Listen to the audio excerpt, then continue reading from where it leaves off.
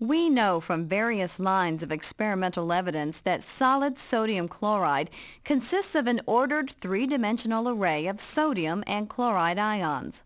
Solid sodium chloride is not a conductor of electricity. The ions of the ionic lattice are held in place by the strong ionic interactions in the solid and therefore are not free to move under the influence of the electric field.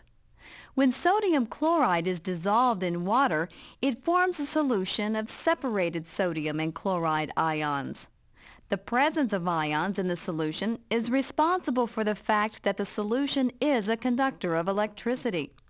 Substances such as sodium chloride that exist in aqueous solution entirely or nearly entirely as ions are called strong electrolytes.